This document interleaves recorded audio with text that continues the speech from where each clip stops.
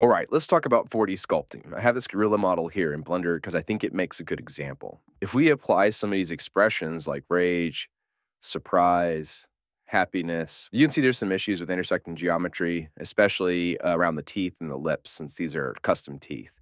So once we've done all we can in terms of adjusting the base topology and bone positions, the final step is to make these final corrections using shape keys. So we can go over to the shape key panel and we can click import all shape keys. This can take a bit, but this will import all the blend shapes from the DNA file that's linked against your RigLogic instance. The base DNA file used when making this gorilla is actually just Ada's DNA from MetaHuman Creator. So she has about 800 blend shapes. So those are all going to import on top of the gorilla's topology. And this will give us a good starting point with all the different expressions and combination expressions. But you'll see we can go in there and we can start tweaking these for our own purposes. When certain controls on the GUI are activated, certain blend shape values get activated. By default, the shape key list only displays shape keys with a value, and it sorts those values from greatest to least. With this particular pose, there's only one shape key being activated, and it's being activated at the maximum value of 1. We can click on the Edit button, and what this does is it locks all other shape keys except for the selected one, and it highlights the vertices that have a millimeter offset from the basis pose. So this Edit button is a good way to edit the shape keys if you want to do that in edit mode, but it also helps you preview what area of the face this particular shape key is affecting. The reason this is important is each of these particular shape keys were designed to be activated in a certain way in a certain region of the face. And it's important that you really only sculpt in those areas and you don't try to repurpose the shape key for something that it was not designed to affect. I'll demonstrate this some more when we get into combination expressions.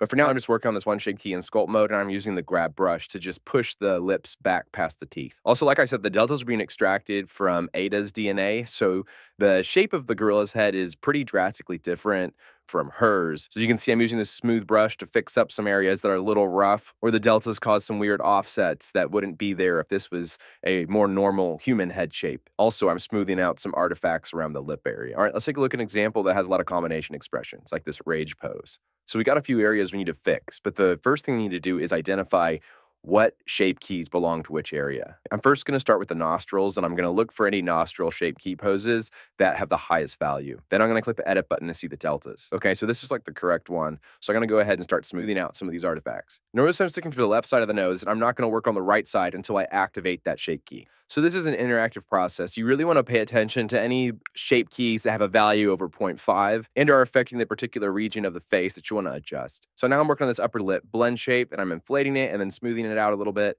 It's always important to adjust major issues with bone positions and skinning before you do this fine-tuning of the blend shapes.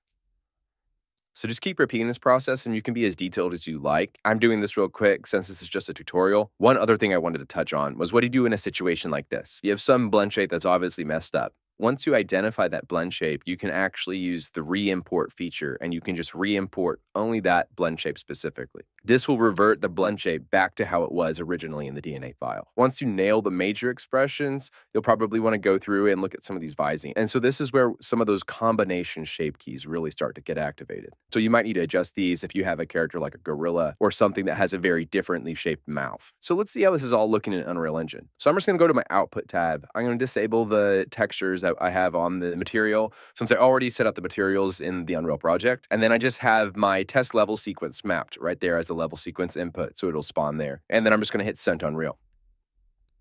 You can also check out our tutorial where we go into more detail about the Sent Unreal functionality. But now that we're in Unreal, we can start comparing our results with what we had in Blender and also set those various facial expressions. And we can switch through a couple of them and you can see that the results aren't bad. The Shape Key Editor is the newest part of our workflow and we plan to continue to add new features to it. Please stay tuned for more details. Thank you.